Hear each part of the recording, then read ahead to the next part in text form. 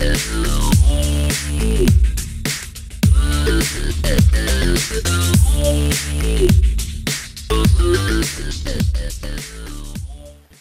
going to tie a fly. I guess I'm going to call the Northern Magic Lite. It's based on Northern Magic, which is kind of one of my original patterns. But this one has incorporated a couple of newer tying techniques or different tying techniques. The Bob Popovics style of hollow tie is I'm going to do that this way. And anyway, this is a rattle. I showed you guys how to do this in my other video, so we're just going to add that right in there like so. Just tie that in. That's all going to get covered up later, so it doesn't have to be perfect. But just tie it in fairly snug. There we go. See, we don't want it to be able to move too much. All right, and then we're going to take some red fish hair. And I got a chunk right here.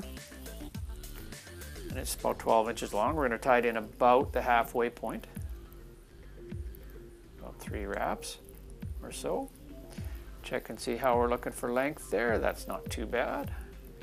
And we'll double that over and tie that in. That just kind of keeps that tail from being able to go anywhere. All right. Then we're going to take some black bucktail.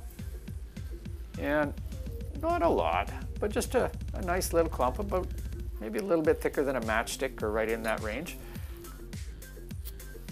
And we're still running the same principles where you don't do anything with the hair, you just have to turn it around so that it goes the other way.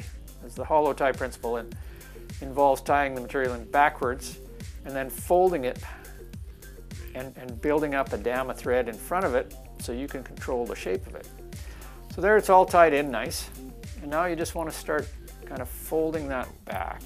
And this is actually why I'm using this particular vise, is because there's a lot more room around the hook with this vise. It makes it easier for me to do the hollow tie. And then once I get that under control, just kind of build a little wedge, kind of a tapered dam here. And I want to make this fairly tight. So it's not too bad. We could probably go back even just one more there, like so. All right. The next step is a little bit of this black Flashabou. Now this stuff is really cool. It has a really super nice action in the water. It just kind of hangs there and flutters and goes all over the place, but doesn't have too much flash and sparkle, because there are lots of times when fish are just not aggressive enough that I want to throw a lot of brightly colored flash at them. So this kind of solves that. It's the best of both worlds for me. It gives me the action of Flashabou without all that flash. So we'll wind that in and just kind of double it over and put it on top of the shank of the hook. So we got that there all nice and tied in. And I'm just going to add just a little bit of flex cement to kind of keep that all in place. That thread is kind of up on a tapered wedge there, and if it gets wet or loose at all, it would be pretty easy for it to start sliding and come loose, so that the glue is going to help that out quite a bit. I'm going to take another little chunk of bucktail, about the same size. We don't want too much material in here because it kind of defeats the whole purpose of the hollow tie. The whole idea is to get bulk without a whole bunch of material. So it doesn't take a lot of material to provide the illusion of bulk. There we go, 3 times around. Spread that around the shank of the hook just like we did before. And let's kind of slid forward a little bit. We'll be all right. All right, so we're going to taper that back just like we did last time. All right, and bring the thread up there. Start wrapping that in. There's one that got away on me. Okay. So there we go. Good looking thing going on there. We're going to take another little bit of this flash. A little bit less than last time because we're actually going to double it over. So we take about 6 strands or so and double it. We'll end up with 10 or 12, which is lots. So double it over, cut it. And just kind of keep tabs on it, because if you let it get away, it's all staticky and it's just going to go all over the place. Wrap it, double it up around the thread, put it up on top, start wrapping over top of it.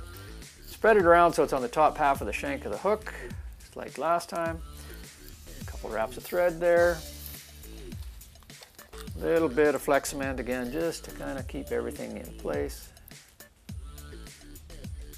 There we go. And now one last little bit of bucktail to kind of hold everything in place.